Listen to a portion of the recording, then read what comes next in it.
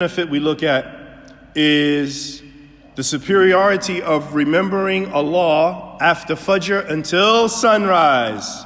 Anas ibn Malik قال رسول الله صلى الله عليه وسلم من صلى غداء في الجماعة ثم قعد يذكر الله حتى تطلع الشمس ثم صلى ركعتين كانت له كأجر الحجة أو عمرة. Anas ibn Malik said, the Prophet ﷺ said, whoever prays Fajr in congregation and after that sits and remembers Allah until the sun rises, following this he prays 2 rakah, earns the reward of Hajj and an Umrah. Imam At-Tirmidhi titled a section in his Jami' called the recommendation to sit in the masjid after Fajr until sunrise. So this is something that is recommended in Sunnah.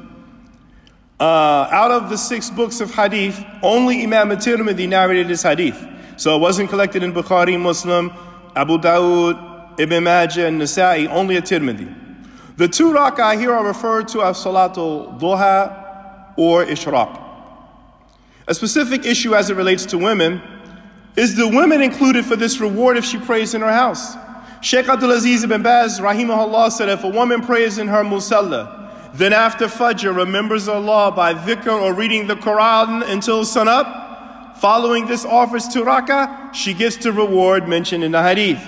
Sheikh Muqbil rahimahullah said, yes, she is.